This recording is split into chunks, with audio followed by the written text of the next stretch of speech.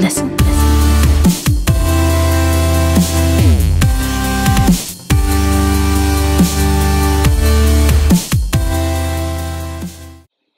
Hey, what is going on, guys? It's Jake, and it has been quite a long time since I put out a video, just about a month or something like that.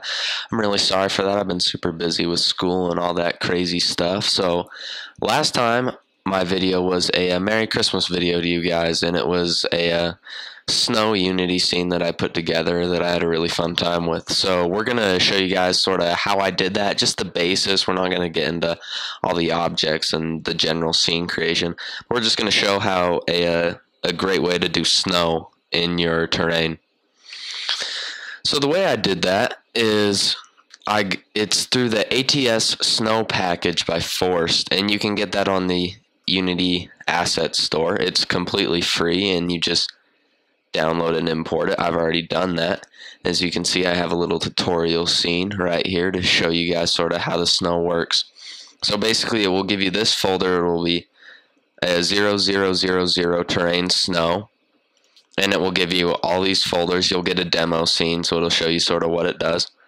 And what we want to go into is this ATS version 3 Unity terrain snow, and they have a scripts folder. And you're going to take this custom terrain script and drag it onto whatever terrain you have, okay? And now if you've seen my older videos, I have the terrain toolkit, so I've just put together a little scene.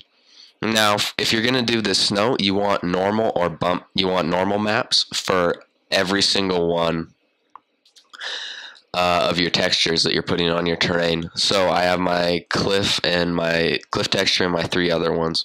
And you can, if you want, you can just use the ones that are in the demo. You just open the demo folder, go to terrain textures, and you have them in all their normal maps, so you could just put those in their proper places. So this is going to be your first, second, third, and fourth texture. So you're going to drag the custom terrain script for snow, which as I just said is located in the scripts folder in the ATS Unity Terrain Snow folder. So you're just going to drag that right on there, and you want to align these bump maps with your actual textures that you have on. So for my cliff texture, which is you could call it texture 0, it corresponds to my bump 0 texture. And same with this sand texture, and this sand texture, and this grass texture. So they all correspond, and you want the correct bump maps. If you don't know how to make a bump map, I'm pretty sure I have it in one of my terrain tutorials. I'm pretty sure it's the bump mapping terrain tutorial. So you can go check that one out.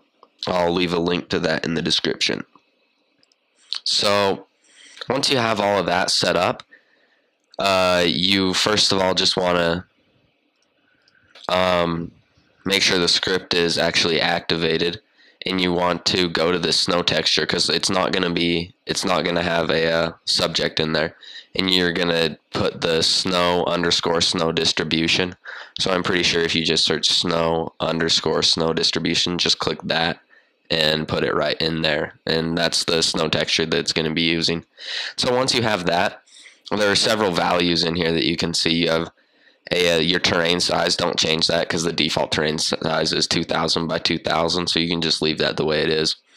And these snow power texts 0, 1, 2, and 3 all correspond to the textures that you have in your terrain, and it just basically is going over the intensity of the snow in based off of those certain textures. And the snow amount is how much snow you're going to have. So if I just drag this down to 0, you have no snow whatsoever on your terrain. And then if I bring it back up, you're going to get snow. And you can really see the way that the snow is formed. So if you want just like a lightly snow brushed landscape, you could leave it at that. But if you want like just full snow, you can do that. But I think it looks really good if you just have most snow, but then just leave a little bit of patches, and so you can still see your terrain. It looks really high quality. And you have the snow start height, and this is a value based off of how high your terrain is. If your terrain is 100% flat, that's the 0 height. Okay, so if you want to make sure that snow is going to be on your terrain, you want it set at 0. And now let's say my terrain, I don't think my terrain's higher than 500, so if I set 500, that means that snow is going to start at 500, but my terrain doesn't exceed a height of 500, so you don't, of course, see any snow. So I have a couple of friends who tried to do this, and they were like, Jake, why the heck doesn't this work? And that's the problem.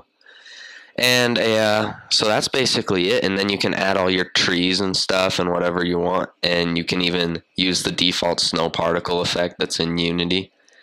And you can actually make that a child object of your main camera or your first-person controller or whatever you're using. And it will follow it around. So it'll look like it's snowing over the whole map. But in retrospect, it's only on your character. So it just follows them around. So that's another cool thing that you could do. And just one more thing. In my old tutorial on bump mapping terrains, I had you guys use a material that allowed for normal maps on your basic textures. You do not want to use this if you're going to have snow. Because, for example, if I put in one of my terrain materials, you will not get snow because then it interferes with the shader that is implemented with this script. And that's something that you don't want, and that's another problem that some of my buddies have run into, and that one actually took me a while to figure out. Sometimes it's just the simplest problems that pose the biggest difficulty. And so, yeah, that's basically it. And then you can just adjust your snow, and it looks really cool, and you can do it really however you want. And guys, that's pretty much it. It's just quick and easy, just something to do. Sorry I haven't uploaded a video in a while. I want to do some more videos. I've just been super busy. I know for a fact that once summer rolls around, I'm definitely off of school. I'll be able to upload more and put out a lot more content for you guys. So I'm super excited again to do some maybe gaming videos with my friends. I don't know. I know I said I would, but I'm just not really sure how things are going to go down right now.